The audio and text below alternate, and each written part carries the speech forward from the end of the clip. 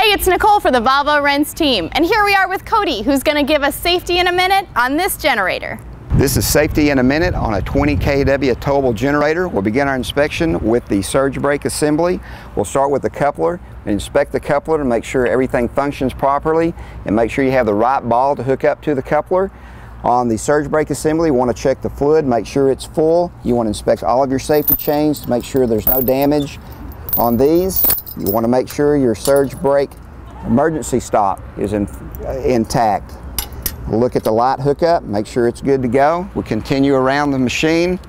Again, we'll take a look at the wheel assemblies. Again, we'll check the tires and inspect those. Take a quick look on the inside of the generator. Make sure everything is secure there and no leaks of any type. As we're moving around, we look at our lights to make sure they're not damaged or broken. Once the vehicle's hooked up, we'll check these for proper operation. Again, check the wheel assembly and tire on this side.